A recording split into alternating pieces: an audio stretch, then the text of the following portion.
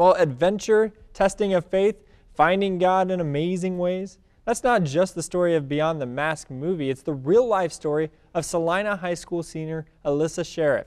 Elyssa was allowed to graduate early so that she could go on a mission trip to Haiti, where she helped out at an orphanage. Andy has more on this week's OIO Faith on the Field story.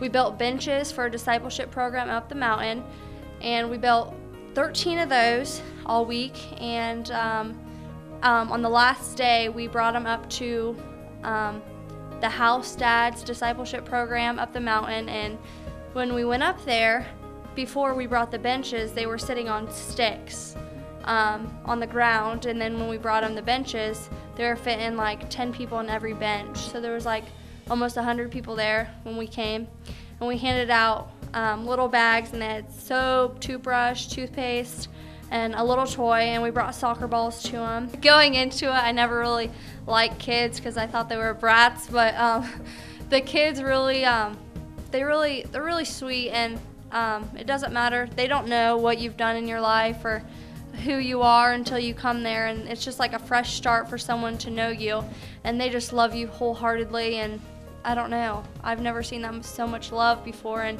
when I was leaving, the kids prayed in Creole for us, and then then Fennell said it was hug time, so we got hugs. And this one little boy, he made an impact on me. His name was Clifford, and the first couple of days we just played soccer together, and then the last couple of days he would hold my hand and walk around with me. And before we went to prayer time, he grabbed my hand and he took me to his bedroom, and he said, "I have something for you." I said, "Okay."